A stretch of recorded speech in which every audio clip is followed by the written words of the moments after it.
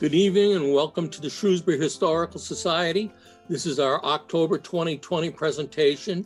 And before we begin, we'd like to remind everyone that we've also started our second month into the year and it is due time. So if you could pay your dues, that would be wonderful.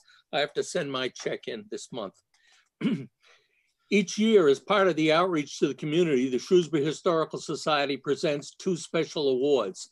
The Shrewsbury History Award is given to a person who shows a record of outstanding leadership, service, and interest in the history of the town. The Shrewsbury History Award was presented to David Prince, who designed the Shrewsbury Historical Society website. David is on our board. He's a great member. Thank you very much, David. The Society also honors an individual or organization that completes a restoration that is an enduring example of Shrewsbury's historic architecture. The Shrewsbury Historical Society Restoration and Preservation Award was presented to Paul and Mame Little for their recent restoration of the Philo Slocum House on Prospect Street. Congratulations to these two recipients for their contributions to the community. Next is our curator's report. Tonight, Christine Gustafson will report. Hi, I'm Chris Gustafson, Vice President. Curator Linda Davis reported that the Society received the donation of photographs and documents from the family of Maurice Cook of Cook Greenhouses on Floral Street. We also received an envelope dated 1901 with the name Shrewsbury Carriage Company that was donated from the Gravestone Girls. Linda also assisted with some genealogical research at the Society. Okay, thank you very much. Next is our treasurer's report. Christine Gustafson will report. Treasurer Ann Folan reported that our expenses have been paid, including rent, lawn services, and monthly program fee. The oil burner has been cleaned. We also have a current certificate of insurance, and the Society made a donation to Light the Common. Thank you to those members who have renewed their memberships and paid their $10 in dues. Special thanks to those who also made additional donations to the Society. New members are always welcome. Membership forms are available on the Society website. Thank you very much. Okay, tonight's presentation for the Shrewsbury Historical Society is a primer on early lighting devices by Tom Kelleher and virtual program and tape rebroadcast, Shrewsbury Cable Channels 28 and 3328. About the presentation, the 45-minute PowerPoint presentation sheds light on some basics about candles, whale oil, and other early lamp fuels and lamp designs. It is an expansion on an article written by Tom Kelleher for Early American Life. Tom Kelleher is one of our featured performers. He's always at the Shrewsbury Historical Society. He's the historian and curator of mechanical arts at Old Sturbridge Village in Sturbridge, Mass. And he has worn many hats, literally, figuratively, and literally for over 30 years. He regularly teaches and demonstrates at museums and historical societies across the country. Tom holds a master's degree in history from the University of Connecticut, and he writes for a variety of magazines and journals. Thank you, Tom. Thanks for having me. It's always fun to speak at the Shrewsbury Historical Society. Well, let me get into my PowerPoint. The subject of early lighting devices is something that could fill volumes, has filled volumes. So in a short talk tonight, I certainly won't get to everything, but hopefully we'll get a few things that will be of interest. Of course, I work at Old Sturbridge Village, and many of you, of course, have probably been there. Old Sturbridge Village actually has a part of its start to lighting collections. Our principal founder, the gentleman with the fedora, Albert Batchelor Wells, was a member of the Rushlight Club, which is a long-standing, still in existence, society of collectors of early lighting. And another member was the younger man on the lower right. That's Malcolm Watkins, who was our first curator. And actually they met at a meeting of the Rushlight Club that Mr. Wells hosted at his house. And Malcolm Watkins was a recent college graduate looking for a job. And there were no museum studies programs back then. So Malcolm kind of liked antiques, and he inherited a early lighting collection from his grandfather, and so thought he'd get in touch with Mr. Wells to see if he would hire him. And A.B. Wells was a kind of a tough businessman. Malcolm described him once as a cartoon caricature of a capitalist industrialist, which I think he looks like in this picture, kind of like a Daddy Warbucks character. But anyway, he was a maniacal antique collector. He had filled his house, which still stands on 176 Main Street in Southbridge, Massachusetts. 42 rooms of this mansion, which is much larger than the picture shows, floor to ceiling with antiques that he collected over about 10 years from the mid-1920s to the mid-1930s. Here's a couple of the rooms down the hall. As like I said, literally filled floor to ceiling, and you can see in these pictures a lot of lighting devices that he collected. Yeah, he said that nothing gave him more pleasure than buying antiques. And there's another room full of his antiques, including a lot of his oil lamps. Anyway, there's Malcolm Watkins later in life when he went on to a very long and successful career after our first year at Old Sturbridge Village at the Smithsonian Institution, where he really pioneered the building of historical rooms there, which, as you can see, continued to furnish with early lighting devices. And of course, lighting has been a feature of Old Sturbridge Village. Every winter now, we demonstrate candle making. Back when the museum first opened, and for many decades, they would try to demonstrate candle making all year round, which doesn't really work well. You're basically dipping wicks into hot fat, and then in summer, all the fat drips off and people can't understand what you're doing.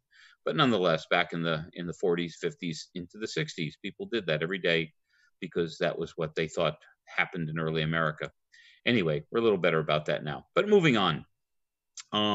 Here's a little quiz. Which is more out of place in this nice early American kitchen? Is it the lamp on the left or the lamp on the right? I'll let you think for yourself. I know we can't have dialogue here, but I would point out that Edison's electric lamp was patented earlier than this cold blast kerosene lantern. So many modern people might think, well, of course, the electric light is more recent, but not really. Anyway, I'm not going to talk much about electric light here. We'll leave Edison out of the conversation this evening beyond this. But one thing, I'll start at the beginning, in that there's more light than many of we moderns really initially recognize.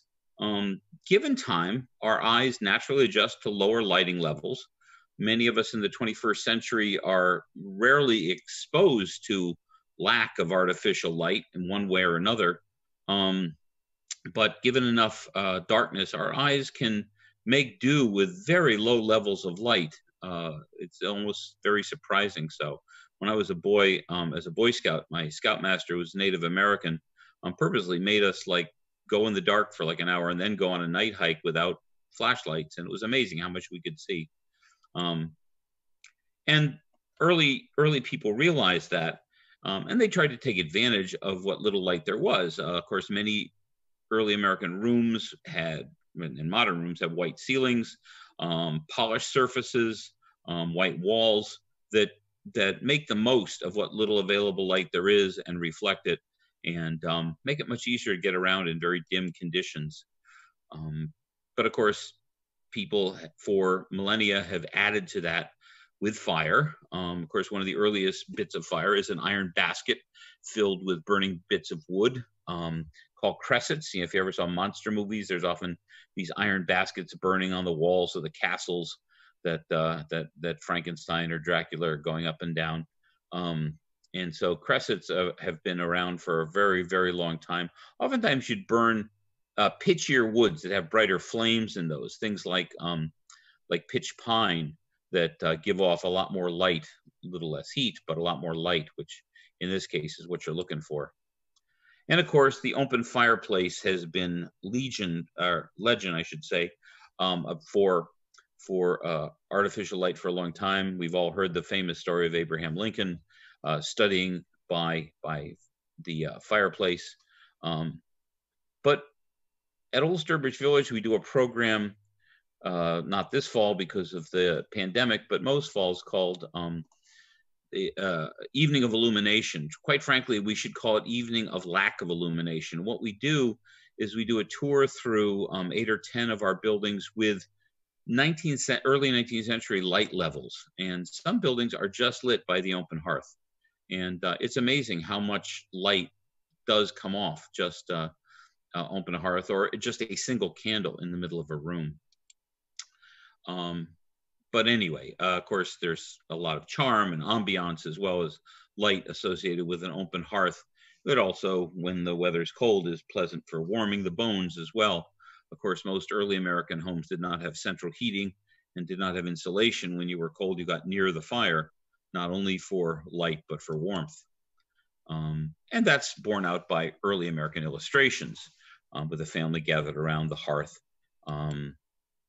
Something that our electric light allows us to disperse into our own little domains in modern homes. But early homes, people tended to crowd together around the lighting sources, including the open hearth. This little girl reading by the open hearth while her mother spins, and the cat naps, but that's what cats do.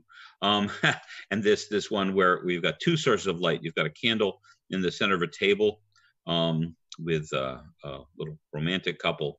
And people who need the light are near it. People who don't need the light are enjoying the light of the fireplace or just enjoying the dimmer light around the room. Of course, daylight is the best light, and people took advantage of that. Very often, for fine work, women would do their sewing in the daylight, save less precise work like knitting for the dimmer light of nighttime and artificial light. But in fact, a synonym for windows were lights.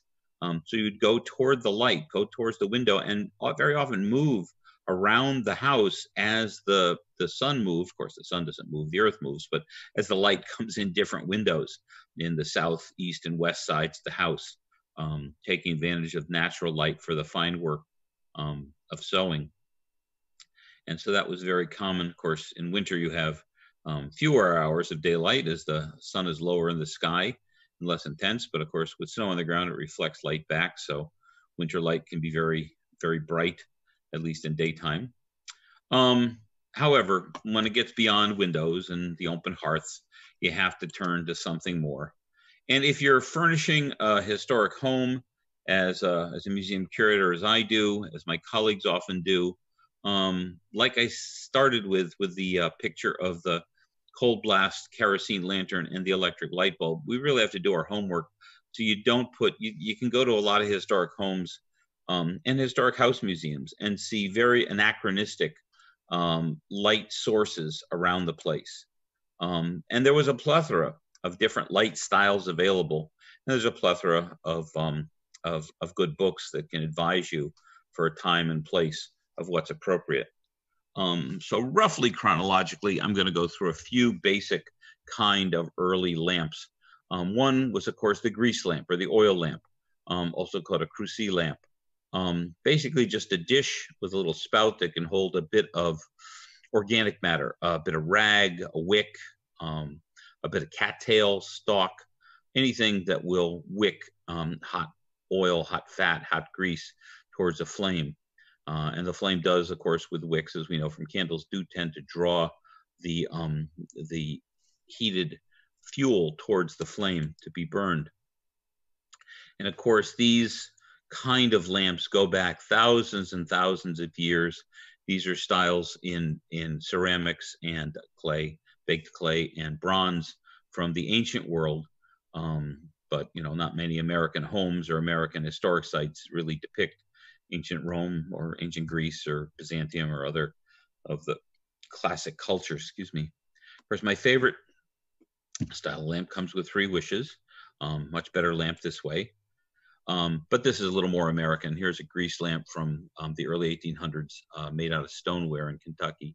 Very often by the 19th century, grease lamps do tend to be confined to the frontier and the poorest of homes, but I'll get into that a little more. But the oil lamp, the classic genie lamp, if you will, remains a symbol today of the nursing profession.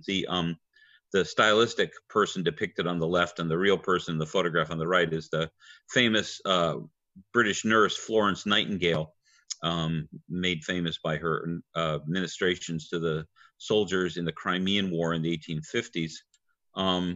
But the nurse's lamp remains a symbol of the nursing profession today. Among my other qualifications, I'm a registered nurse. And when you finish nursing school, there's a ceremony where you're pinned, and you're pinned with a little nurse pin. And there's a nurse pin on the right, symbolic of the nurse lamp that Florence Nightingale and her companions would check on the patients in the night. Anyway, so back to oil lamps. They come in various styles. The one on the top is one that can actually hold 4 wicks and produce a fair amount of light. They come in many materials. The two on the one on the left and the one on the upper right, of course, just wrought iron. The one on the left is a double lamp. The lower one is not so much for a wick, but to catch the drippings of the upper one, to make less of a mess, because grease lamps are messy things. One reason why they did tend to be confined to the frontier by the 19th century, certainly. But there came in nicer materials besides the stoneware I showed earlier, pewter as well. But an improvement was made in the 1700s that in America we tend to call a Betty lamp. It's actually a corruption of the German word besser, which means better. It's a better lamp than the old Crucy lamp in that it has a wick tube that you can see best probably on the lower right that contains the wick better. So you tend to have less dripping, and then the reservoir underneath it receives any drips that do come off the wick. You often have a attached pickwick, which is metathesis when you change sounds around, for a wick pick, but we tend to use the latter word. And they came in a whole variety of materials. They do seem to have been developed sometime probably in the 16th or 17th century in the Germanic states. Of course, there was no nation of Germany until 1870. But they came in a variety of materials, oftentimes sheet metal, sheet iron, tin, copper, brass, and were an improvement on the old grease lamp because they were a little more convenient, less messy. And this is a better shot of the dripless wick support in one of them. I've got the arrow pointing to it. And you can see the lower left made of cheap tin plate as a chamber lamp, where you've got a extra support underneath to give the lamp stability, but also as an extra protection against any drips, and a convenient finger hold to move it from room to room. One thing you'll often see in depictions of early lighting devices are rush lights. Rush is river rush, cattails, the stalk of cattails. It's a very fibrous material that is a wonderful wick. It can be soaked in grease, any kind of grease left over from the kitchen, and it will give a fair amount of light. And you see these in antique stores, you see them in museums. Old Sturbridge Village has a number of them in our collection. You'll see them in our early lighting exhibit, but you won't see them in our homes, because most scholars agree that while these rushlight burners, even though it's the symbol of the Rushlight Club, are mostly British. Those that are found in America probably were imported during the colonial revival, the late 19th through the 20th century time, when Americans liked to decorate in an early American manner. And these things really got brought over in large numbers from Great Britain. There was a resurgence of their use during World War II when all manner of supplies and fuel was in short supply in Britain. Rural areas went back to using rush lights for a while. But that's in Britain. There's very little, if any, evidence that they were widely used or even used at all much in early America. So we'll dismiss rush lights. Most early lighting came from candles, and most candles were made of tallow. Tallow is the fat of cattle and sheep. It's much thicker at room temperature than the fat from pigs or chickens or other creatures, and that's why it's better suited for candles.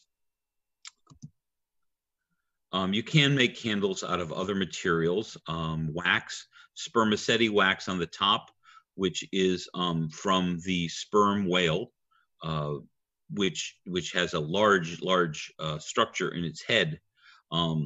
full of this material, which is why they were so widely hunted in the 18th and especially 19th centuries, even into the early 20th century, because spermaceti, the material in their head, is a very clean, very bright burning fuel. And the oil form of it is actually a liquid wax that is the highly superior lubricant. Another source of wax on the lower left are bayberries, which grow a lot in New England, especially along Cape Cod and other places. They're a very waxy berry. You gather these and you put them in a pot of hot water and you boil them until the wax dissolves and flows to the top of the water, and then you let it cool and skim it off. But that's a lot of labor for a fairly small amount of wax. And another source of wax, of course, is beeswax. But wax is a lot more expensive. A lot more work goes into gathering it than gathering tallow from rendering the fat of sheep and cattle, which are widely raised on the grasslands of New England and a major part of the diet of early New Englanders as well. Making candles was a messy winter chore. Most reminiscences from the time remember that mothers would pack their children off to school with a portable dinner, what today we'd call lunch, and say, don't come back because the kitchen's going to be a mess. Because you basically put sand on the floor, spread out newspapers, and put the chairs back to back and have sticks with lots of wicks tied to them, and just keep dipping them and dipping them and dipping them into hot fat, letting the cool air congeal the fat around the wick until after who knows how many dozen dips in the hot fat you've got it. You have how many dips does it take? That's the number one question when we make candles at Old Sturbridge Village that the public asks, is how many dips does it take? The answer, of course, is enough until it's a big enough candle for you and your family. It depends on so many conditions: how hot the fat is, how cold the room is. It really varies. I ask rhetorically, this is a picture from another historic site of a lady supposedly dipping candles, but I can't imagine anyone in these clothes squatting near a fire and dipping the candles. Could be incredibly uncomfortable. Probably not very safe either, but anyway. If you need to make a lot of candles, which most New England families did, had to make several hundred, because you basically got a day or so in the winter that you make your candle supply for the year. Dipping is the most efficient way to do it. Candle molds, basically tin-plated iron tubes that you could make candles, use to make candles, were fairly common.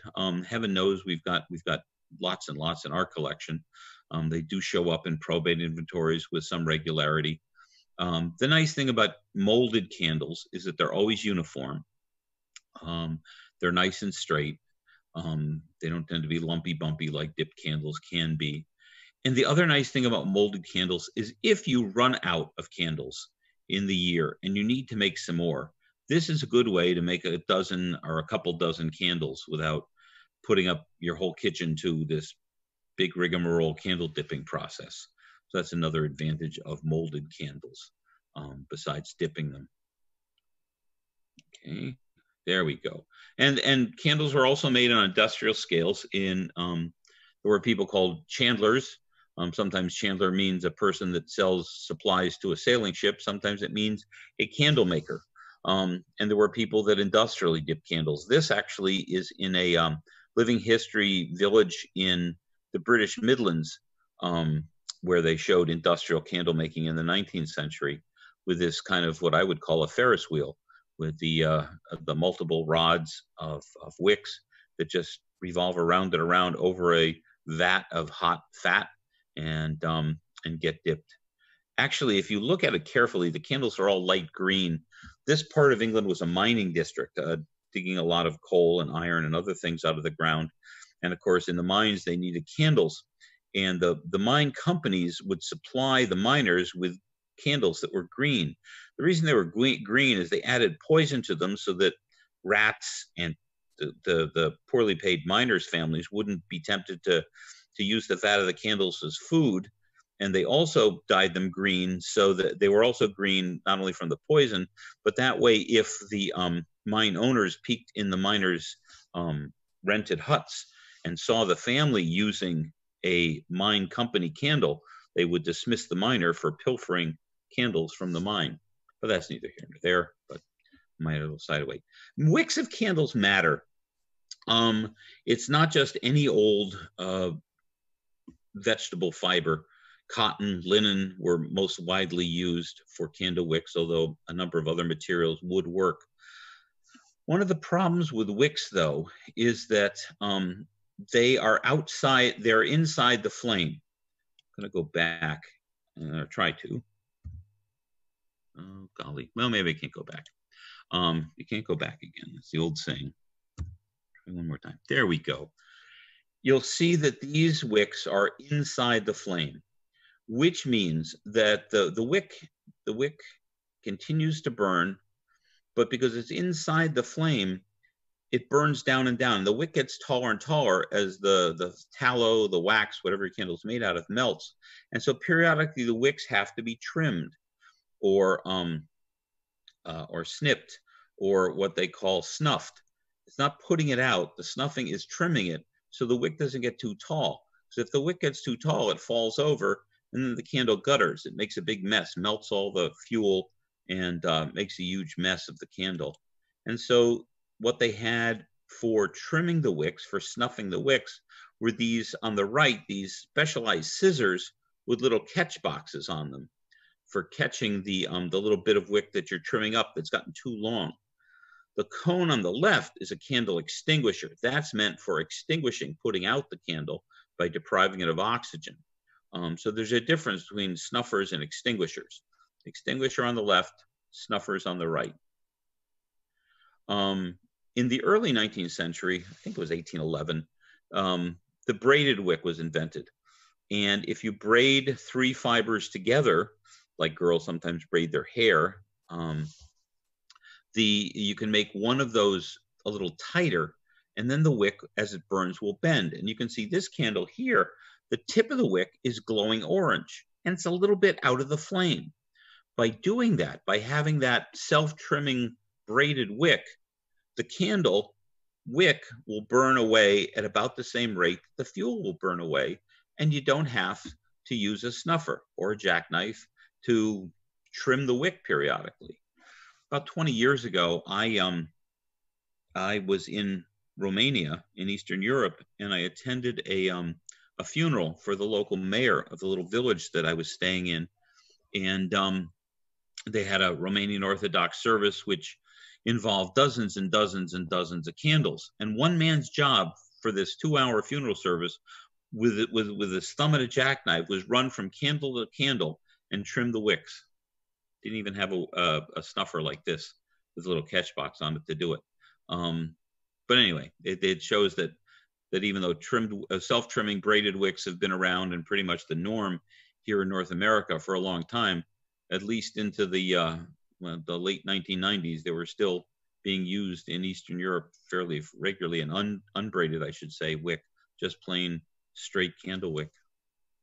Anyhow, remember the candles are made out of food. They're made out of animal fat mostly. And of course, mice like to eat food, especially high calorie foods like fats, which is why we bait mouse traps with high calorie foods like peanut butter and cheese today. But so your candles, you wouldn't leave them out in your candlesticks and your sconces when they're not in use, because that's just saying to the mice, come eat our lighting devices and leave your little feces all over the house. So when you're not using a candle in early America, you tended to take it out of the candle holder and put it in a candle safe. A nice box like this tin one here that you'd hang on the wall, and that's something that the clever little rodents can't get into. So it's a good way to protect your candles. I probably should say before I move on that when you dip candles, you don't use them right away. They really need to age. Usually you let your candles age for, at least 6 months or so, if not longer. It lets some of the more volatile hydrocarbons evaporate into the air and allows the candles to be a little harder, and they last longer, they burn brighter for letting them age for a while. Sometimes you treat the wicks as well. You dip them in lime or alum, and that lets them burn a little more slowly and also a little brighter than if you don't treat the wicks. But this is not going to be an exhaustive primer on candle making. Like I said, there's a lot more here than we can cover in a quick talk. But anyway, one thing that was fairly common, if you look at probate inventories, the inventories they took of people's estates when they died to see what they had, which is a wonderful thing for we curators, if not for the poor people who passed away, because we know now what a lot of people had in their houses. And one very common thing was a candle stand, which are these little tables, like this one in the middle, that you could put a candle or a lamp on, almost always with 3 legs and a fairly small top. But candle stands came in other forms, sometimes wooden, sometimes with a threaded rod that you could use to rotate the candle holders up or down to regulate how high or low the light was in the room. And you could also do that with this iron one on the right. But most candles tended to go into candlesticks or wall sconces. Wall sconces at the top, candlesticks on the bottom. And candlesticks tended to be very, very common and made out of a wide variety of materials. Pewter, brass, glass, sometimes plain, sometimes decorative. Styles varied over time. Very often by the 19th century, late 18th century, they tend to have a lot of Greco-Roman influence. A lot of them tend to look like Doric or Corinthian or other Greek columns. A lot of them are lathe turned like this and have a lot of decoration to them. But a lot of people were using a very plain candlestick called the common hog scraper candlestick. These were mass produced, especially in Birmingham, England, out of sheet iron, just black iron as they called it at the day, rolled into a tube, little candle ejector. That's what the little thumb thing is. You can push out your candle. They're called hog scrapers because they very much resemble, as you can see, the tool used for scraping the bristles off a freshly butchered pig, which is in the lower left of this slide. That's a hog scraper on the lower left, and then the candlesticks on the rest of the screen. So this shows the hog scraper and hog scraper candlestick in use. Several antique hog scraper candlesticks have been found with bristles stuck in little bits of them. So it seems that people not only had hog scrapers and sometimes used knives and other things to scrape the bristles off a freshly butchered pig, because unlike most animals, you don't skin a pig. The skin tends to stay on the creature, but you need to get the hairs off them. And so that what you do when you butcher a pig is basically dip it in hot water to loosen the hairs and then take it out, and that's why all the steam is there, and then scrape off the loosened bristles. And a hog scraper or a hog scraper candlestick makes that job go pretty quick anyhow. But like I said, they were mostly made in the late 18th into the mid 19th century, mostly in Birmingham, England. Sometimes they're marked by their makers.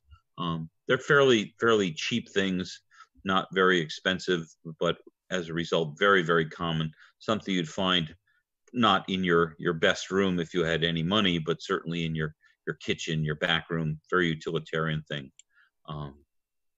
One thing that shows up at a lot of historic house museums that's kind of a pet peeve of a lot of curators like myself are these spiral candlesticks. They're not very common. We have a few in our collection. You do see historic ones, but they tend to be something that blacksmiths in the 20th and into the 21st century often like to reproduce. They're often called courting candlesticks. I'm going to tell you the myth, and I hope you remember that it is a myth and not a real story. The problem with myths is they tend to grow and tend to stick because they're great stories, and great stories stick in our heads.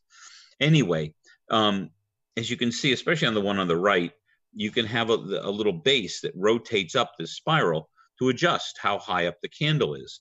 Well, the story is they're courting candlesticks, is that the father, when somebody came to court his daughter, would adjust how high the candle was. And when the candle would burn down, then the suitor had to leave. And so if he liked the young man, he'd leave it nice and long so that he'd stay for a long time. And if he didn't like the young man, he'd make it real short so that the man would have to leave his daughter alone in fairly short order.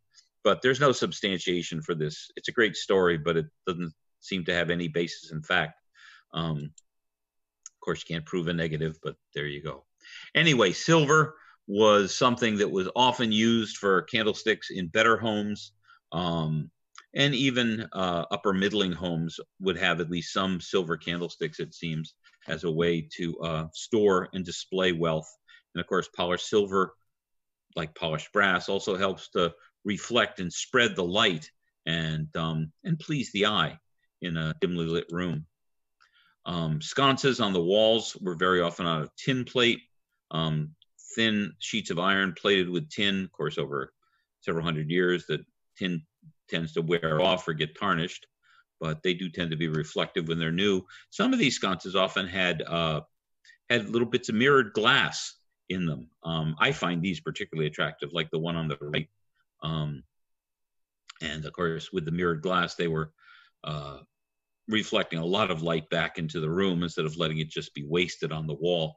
The other nice thing about sconces is they do keep any soot, if there's a draft, from getting on the wall. The sconce is certainly easier to clean than the wall.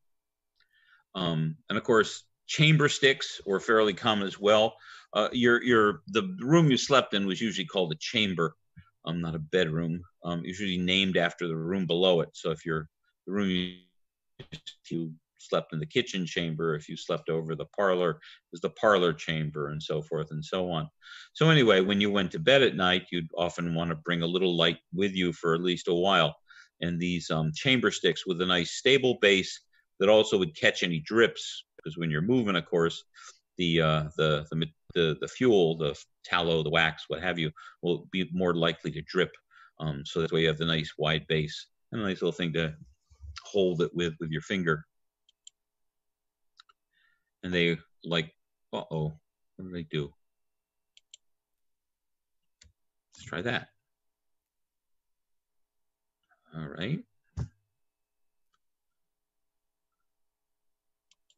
I'm sorry, I don't know why the slide is not advancing. There we go. So here's another little quiz we have. How can one tell that this painted tin plate chamber stick is from roughly the 1850s? I'll let you think about that for a second, and I'll tell you some of the ways that I can tell it's from the 1850s. For one thing, it's stamped tin parts. Rural tin smiths tended not to have stamped parts like this.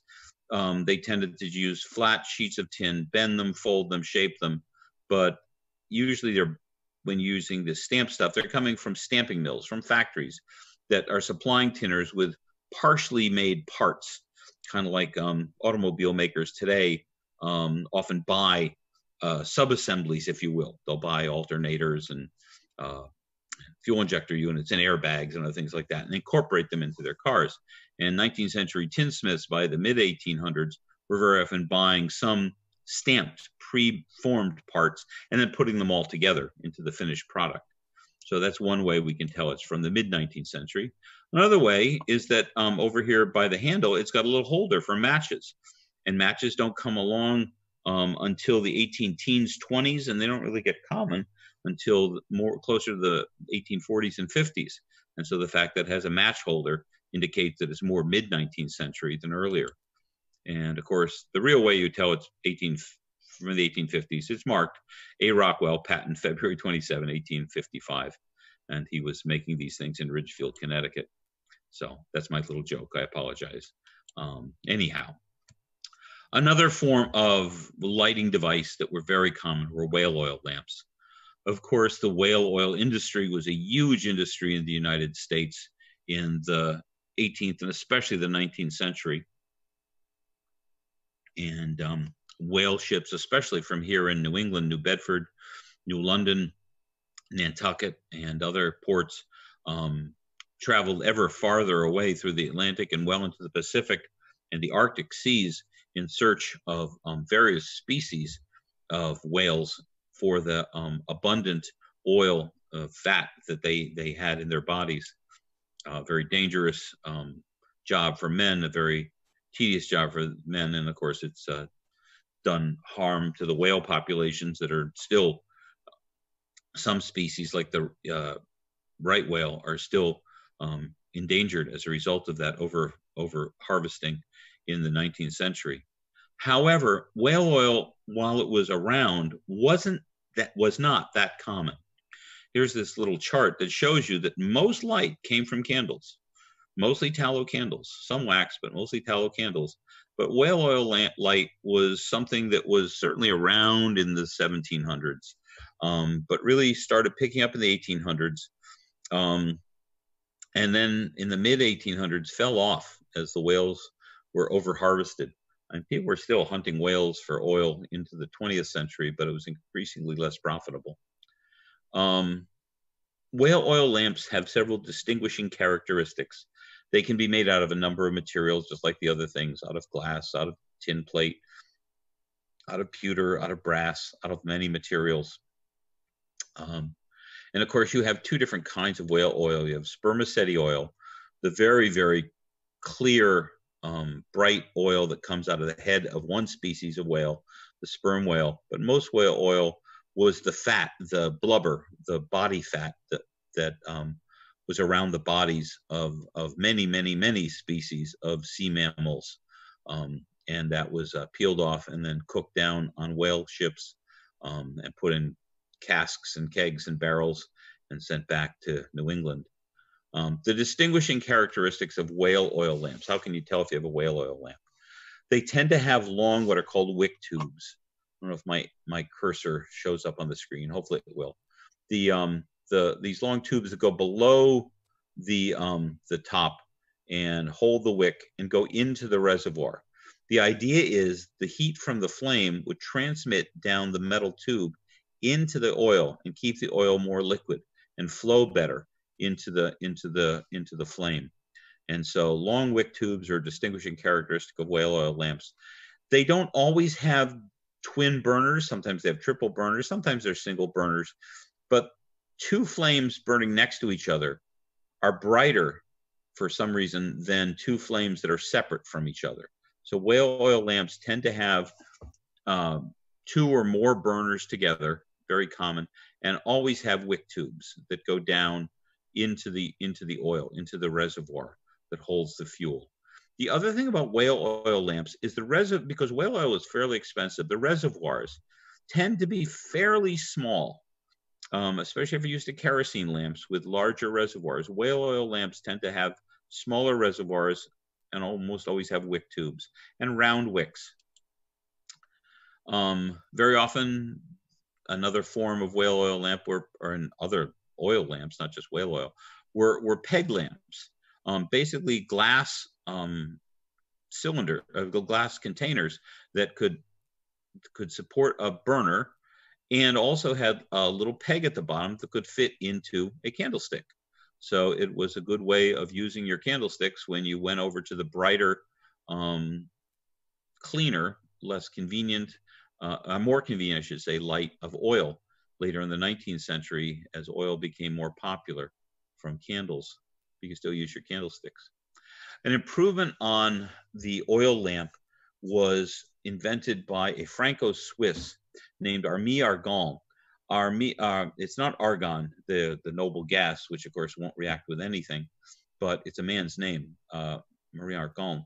Argan invented a tubular wick that let air not only flow to the outside of the wick like a regular wick, but up through it. And that allowed the flame to be much, much brighter.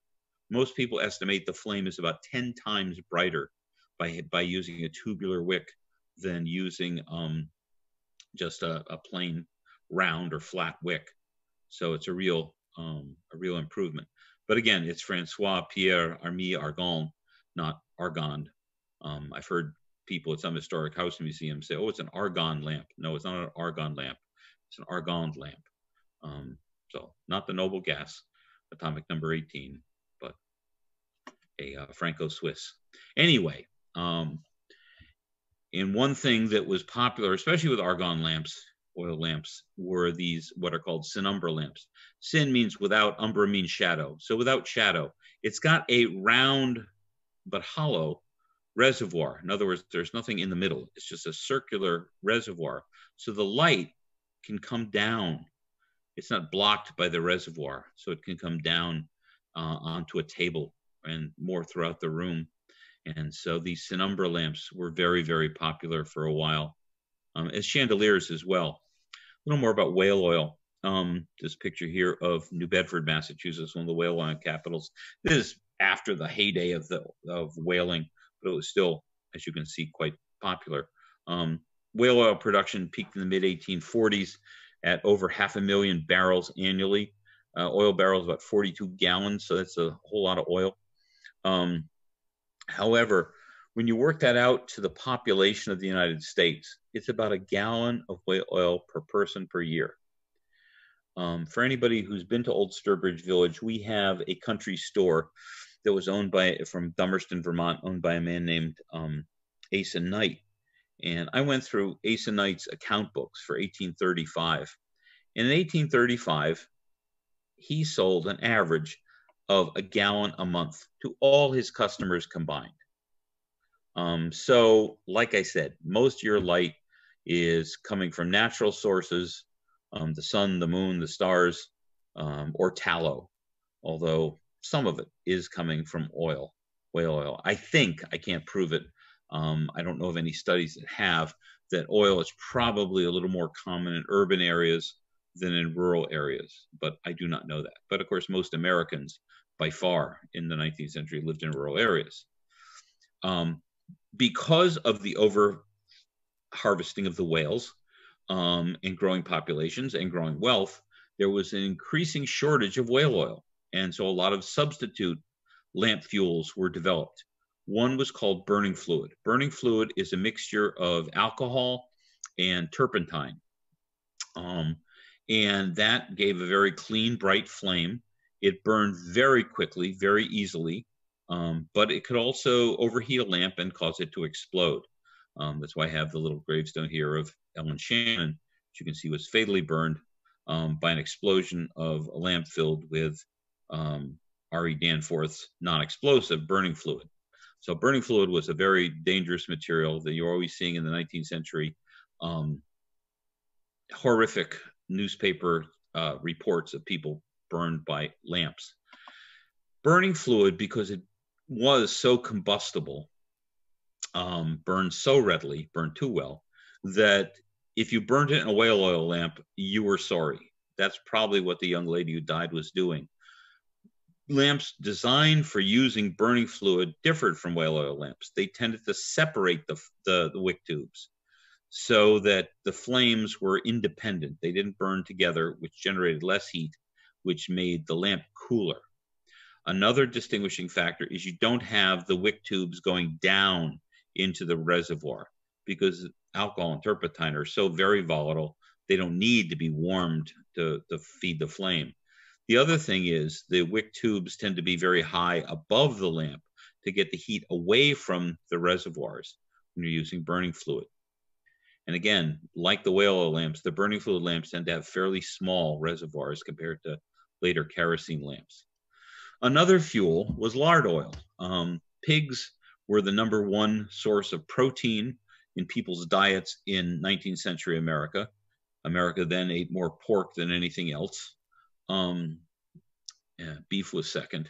Fowl was a very distant in the past and low on the list. It's an awful lot of work to butcher a chicken for the amount of meat you get compared to butchering a large animal like a pig, which is also a very efficient animal at turning waste products and whatever they can scrounge into meat. But regardless of that, so the oil from pigs was another fuel by the mid-19th century that was increasingly turned to for light. This is a patent lard oil lamp from the 1850s. It's got a piston on it because the lard oil, which is expressed from lard, you don't render it like you would bacon fat. You actually squeeze a piece of pig fat and get the thinner, lighter oil out of it.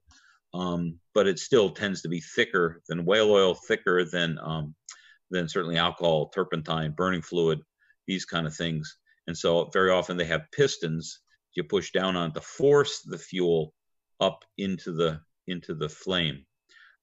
Sometimes, here's the happy pig that's providing the lard oil. But you see a lot of these things like this here, just a couple boards hinged together, or this more complicated thing for expressing, they call it, squeezing the lard oil out of lard, out of the fat of a swine. But anyway, like I said, lard oil was increasingly used in the mid 1800s. It was something we could certainly make here in the United States. We didn't have to send ships to the other side of the planet to find it like they did for whale oil. But it was very, very thick. And so very often they'll have wider wicks to produce more heat. They tend to go all the way down into even more so than whale oil, to heat the fuel and keep the reservoir fairly narrow, to keep the heat in. There's a lot of patents for lard lamps, but they almost always have these long tubes that go down into the reservoir, and they tend to use bigger wicks and flatter wicks to generate more heat and somewhat more light from an inferior fuel. But there's many other ways they came up besides the pistons of getting the fuel in. Oftentimes they tilt, like this one here, to get, they'd oftentimes have multiple wicks, like this one here, to get more heat generated to keep the fuel flowing. One of my favorite patents is this one by Swope, which takes the heat from the flame, catches the hot gas from the flame, and then feeds it down through a tube through the hot oil, through the lard oil, and then up and exhausts it next to the flame. So it's taking the exhaust gas and using it to keep the fuel hot. Creative idea. A lot of lard oil lamps were made here in New England in inexpensive tin, sometimes better materials like brass, pewter, glass, but a lot of New Englanders were manufacturing. It does not seem to have been widely used in New England, though. It tends to be something that the oil lamps were being made for lard oil lamps here in New England, and then they're shipped to the Midwestern states, where they've got a lot more pigs and are farther from the coast to get whale oil. Another form of artificial light fuel was what was called coal gas, which they were using in London and by the 18-teens in Newport, Rhode Island, Baltimore, Maryland. Basically, if you heat coal, especially bituminous coal, soft coal, you drive off volatile gases, which are gaseous, not liquid, and are very volatile and can burn with a nice, bright, clean flame. What's left behind is a material called coke. If you've seen blacksmithing at living history sites, including Old Sturbridge Village, you might notice that the blacksmith's fire has flame coming off. That's the coal gas burning off, and what's left behind to glow and burn in the fire is the solid carbon. That's the coke.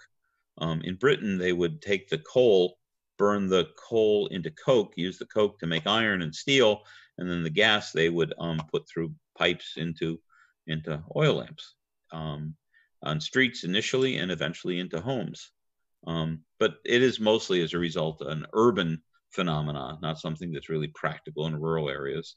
And cities by the 18-teens, big cities like London and Baltimore and Philadelphia, and would have gas plants where they would basically heat the coal and capture the volatile gas and sell that.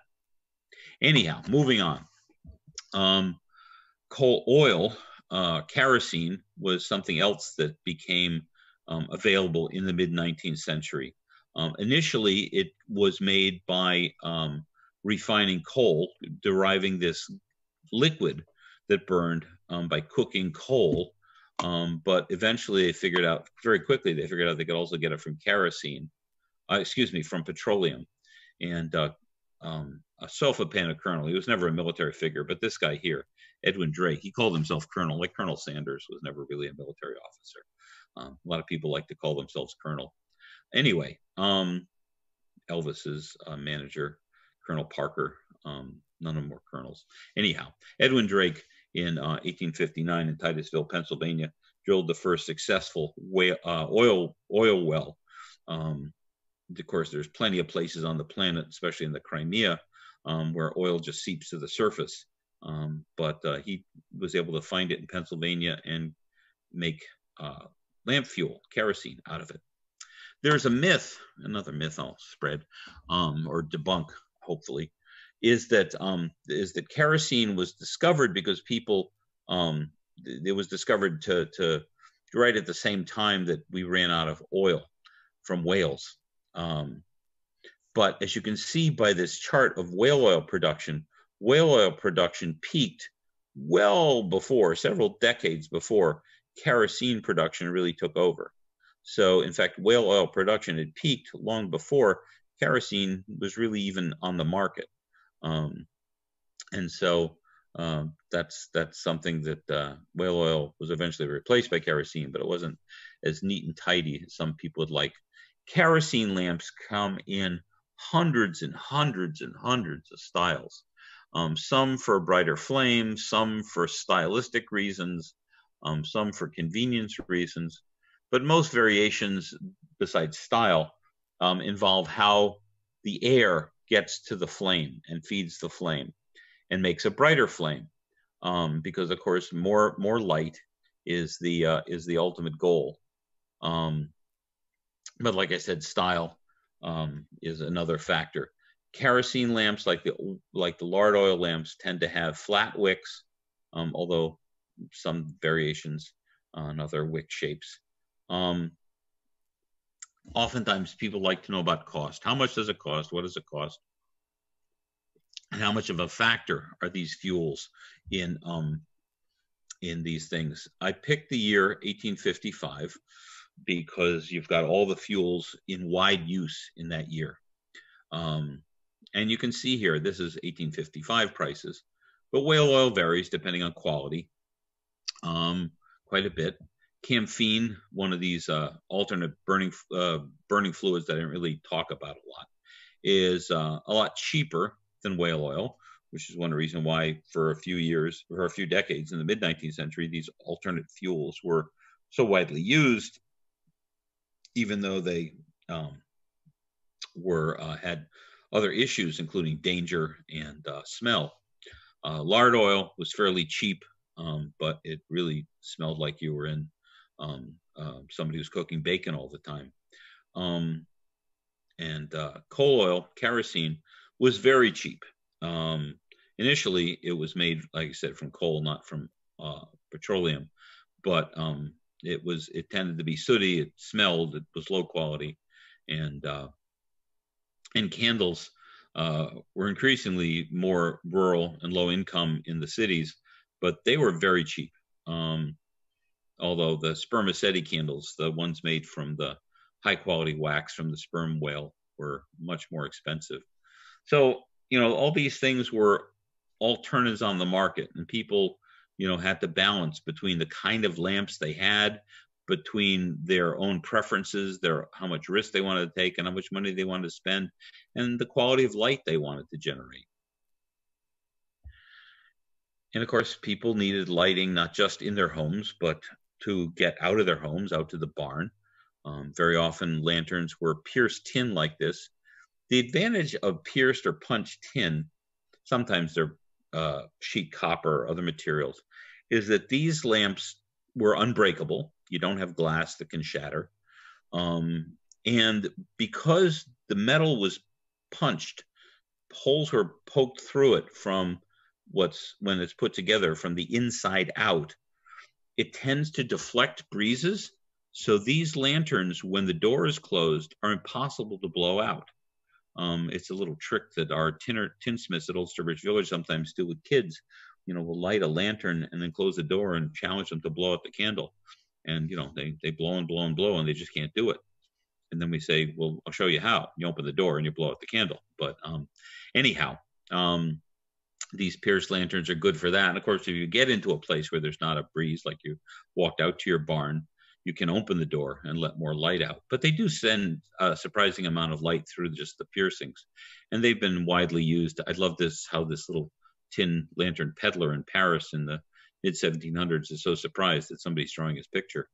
But anyhow, they were around for hundreds of years, the pierced tin lanterns, and were very widely used. Glazed lanterns, which means they have glass in them, were also fairly widely used and came in a wide variety of styles. Of course, the disadvantage of glass is that it's expensive and it's very fragile. It can break. But of course, it's translucent, so it's a better lantern. Horn was used, animal horn, shaved thin, boiled and pressed into flat or curved pieces was used. It's less brittle than glass. It's less translucent, but still lets a lot of light through it. Was fairly widely used, especially in the 18th and into the 19th century for lanterns. There's another myth that sometimes people circulate is that they're called lanterns because it's lanthorn, because of the horn used in the glazing of the lamp. But that's not it. Of course, lanterna is the Latin word for light, and so that's why we call these portable sources of light lanterns. It doesn't have anything to do with this idea that they had horn in them. But that's another myth you'll sometimes hear at historic house museums. And of course, some lanterns didn't just have a candle in it, but they had an oil lamp in it, which is really just a way of carrying around your oil lamp. Again, if you're not burning kerosene, very small reservoirs. Kerosene is cheaper though, until they do tend to have bigger reservoirs. I'm not going to get into a lot into this, but there are a lot of ways to get the kerosene brighter. Just having a wick without any particular way, but whatever air gets to it, is called a dead wick. In the 1860s, they came up with a coal blast lantern that took, the hot blast lantern that took the exhaust gas from the flame and then fed it back through the flame to try to pull more air through the flame. Of course, fire needs two things. It needs fuel and it needs oxygen. And the more oxygen, the more air you give the flame, the faster, the hotter, and the brighter the flame will be.